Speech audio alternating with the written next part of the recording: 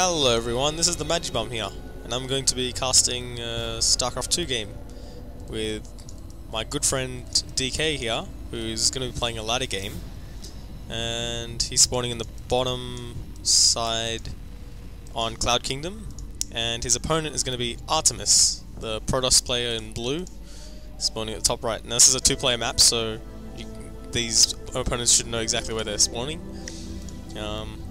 So this leads to sometimes people going into some shenanigans like 2-gating or 2-raxing, as well as stuff like Banshee pressure and stuff like that. Now, it looks like this SCV doesn't seem to want to do any work. Okay, it's a bit strange. So I might not be as excited in this cast as I previously, simply because it's 3 o'clock in the morning at the moment. So I'm a little sleepy. Plus, I woke up this morning at 7 AM, so I've been awake since 7. Yep, it's a while. So we're seeing a pylon go down and a second pylon go down. So and a third pylon go down. So standard 3 pylon build. I don't know. So yeah, we're seeing DK start his racks now, and yeah, this is just a standard game.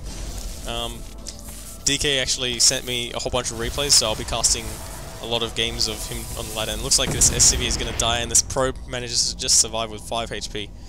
Lucky little probe. So, yeah, it looks like he's got plenty of room now to build a lot of buildings if he wants to. You can build as many gateways, or maybe a cyber core as well if he wants to. Or even more pylons. Never know. And we're seeing a 2-racks here. I see. So the question is he going to get a gas and turn this into like a stim timing, or is he just going to build a bunch of marines and attack? So we're seeing a forge. This is going to be good for putting cannons down. He's got a pylon down already, so he can put cannons on the over here if he needs to. And he probably might have to, considering there's 2 gateways on 2 barracks on the way at the moment. So we're seeing the Protoss player chrono boost a whole bunch of probes out. This is always good in the early game because it helps stimulate your economy, I guess.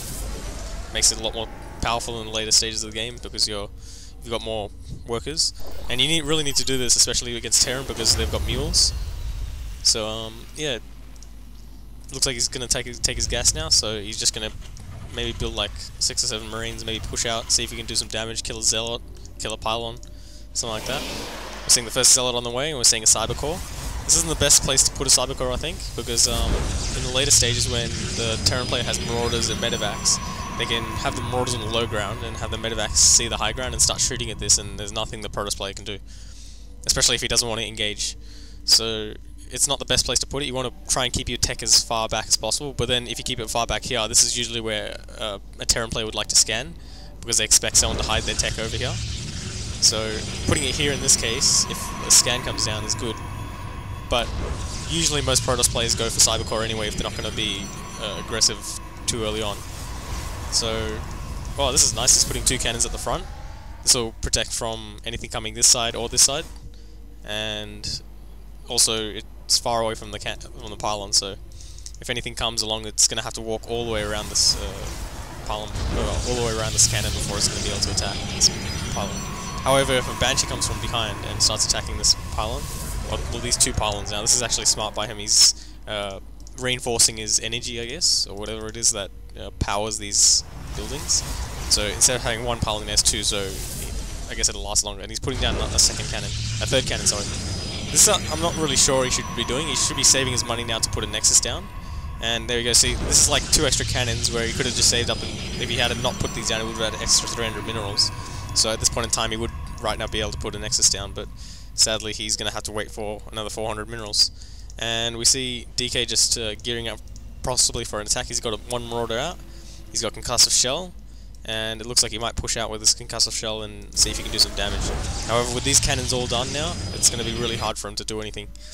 I guess if he sees these cannons, the best response will be to just expand a couple of times maybe, out-expand his opponent, and he sees, let's see what he sees.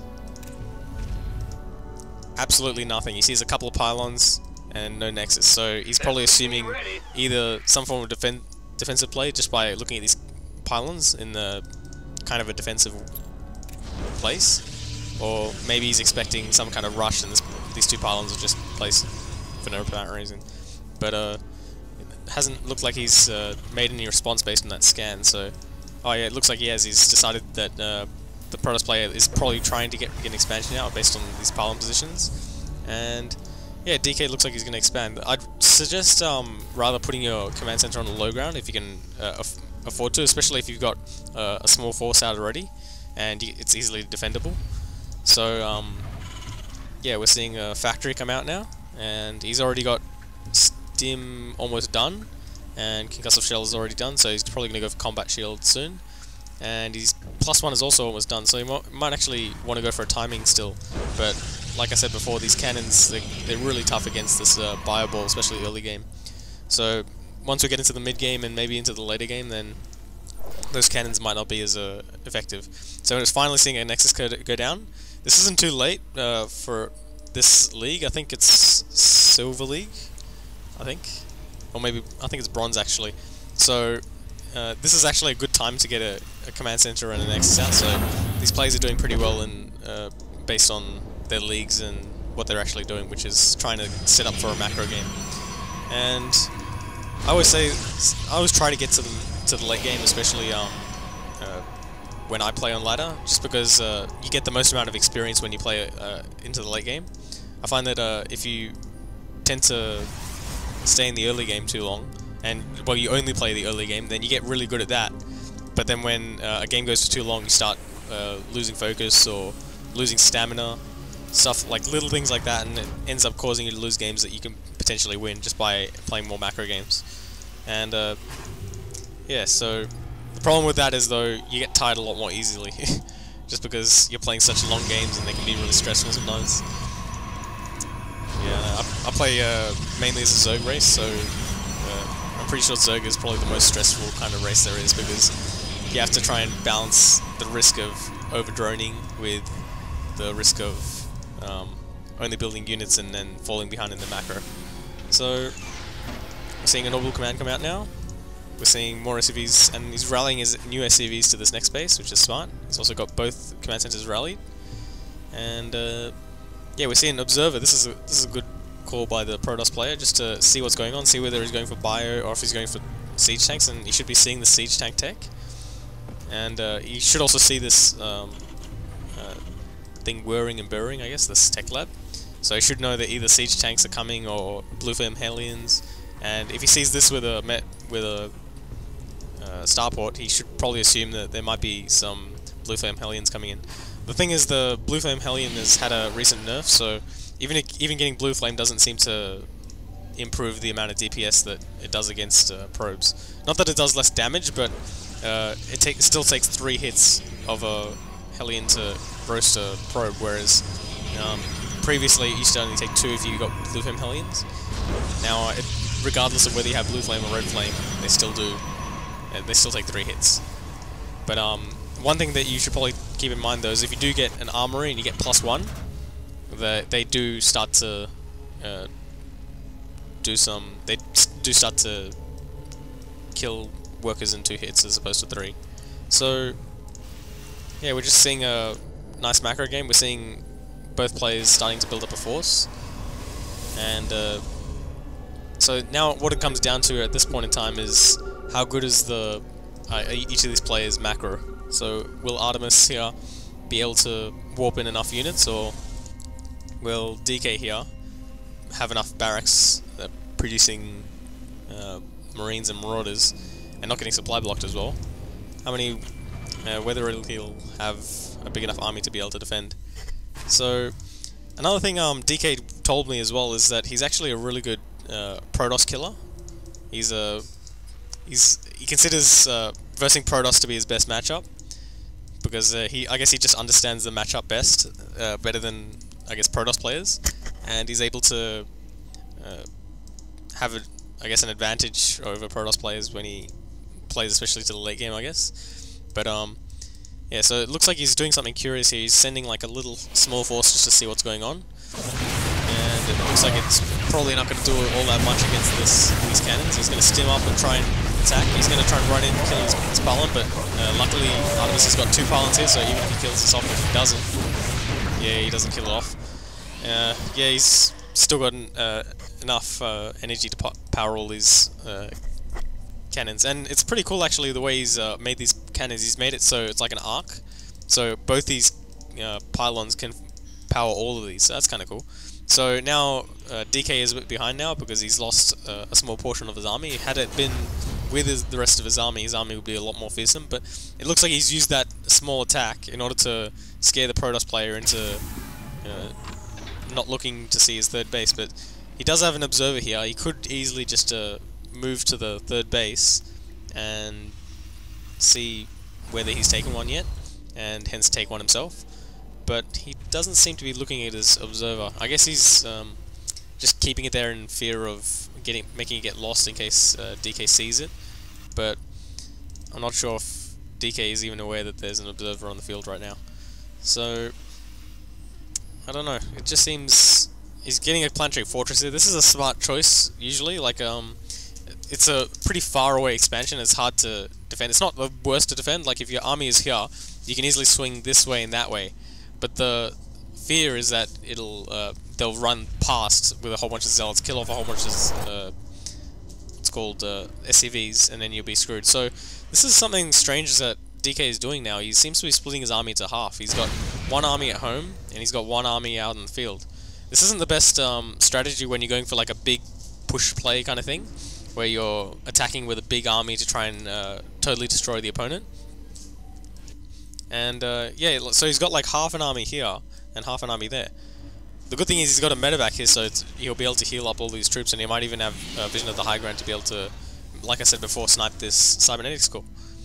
But at the moment, his main goal is to try and take out these cannons. One thing he can do is just siege up on the bottom here, put a marine like close by, just so he can have vision of that cannon, and just start shelling it. The problem there is it takes a while for that siege tank to take out that cannon, and in that time, this big force of Protoss units are going to be marching up to his front door. And these zealots and stalkers, they're pretty good against siege tanks. You might not think so because they don't have the most amount of health compared to stuff like, I don't know, Colossus, Immortals, or even like air units that are pretty good against it. But like these actually are pretty good units, and it looks like he's going to be dropping. This is a cool play. He's actually got 5 warp prisms, and he's probably going to be trying to drop. But the problem now is he's actually getting pressured, so he's probably going to have to unload all these units and try and defend this place before he can start dropping. And it looks like DK is also trying to drop. Nah, I think he's just had a misclick. So here comes the army. You can see stimmed by DK. He's going to come in and attack, and all the stalkers are getting totally destroyed by these marauders. But now the zealots come in. Siege tanks are going to work. We're seeing 4 kills in this, 6 kills, 2 kills. We're seeing a lot of kills by these siege tanks, but that looks so good.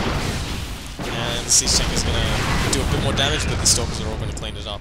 So altogether, it's not the best trade. And also, you can see these 6 war prisms, almost all of them full. Well, half of them full actually. DK sees it, and he's going to stim up. He's going to kill 1. He's going to kill 2. He's going to kill 3. So there's only 2 zealots left inside all of these war prisms. And war prisms themselves are really expensive, so he's already killed like 800 minerals worth of resources. I think that's how much it costs. Let's see. Yeah, it costs 200 minerals to build a warp prism, so it looks like these warp prisms are just going to be flying paperweights that are used to scout the third base now. So now he's seen the third base, I'm assuming he's going to want to try and take his own third base. But, oh, it looks like he's got a lot of SCVs here. He might want to try and transfer. This is something cool that DK likes to do as well. He likes to get a lot of upgrades. He's got +3/+3 all the way already on the way. Whereas if we look at the Protoss play, he's got +2/+2, and he's starting to get some Void Rays out. That's interesting.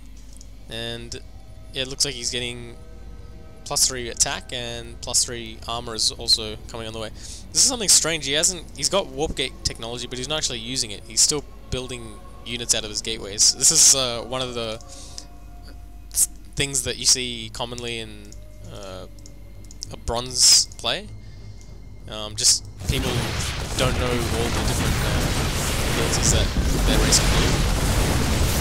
One thing that this guy does know how to do, Artemis, is that he can drop units. The problem was he didn't do it as effectively as he could have. So here comes a DT. I don't think he has... Oh yeah, nice. He sees the DT instantly, scans it immediately, and looks like he's teamed up. These siege tanks are really, really good. But now here comes the tech switch into Void Rays. We've got nothing that can take out these Void Rays. These siege tanks are all going to go down. These Marauders, they're going to get as many probe kills as they can before they die, but it's not looking good. And yeah, you can see here, like, just having a siege tank here, you can already siege up this and start attacking the Cybercore. And Cybercores are really important for Protoss units, from the Protoss player, because Artemis can't build sentries, can't build stalkers, can't tech up if he loses any tech buildings like Twilight Counts and stuff like that.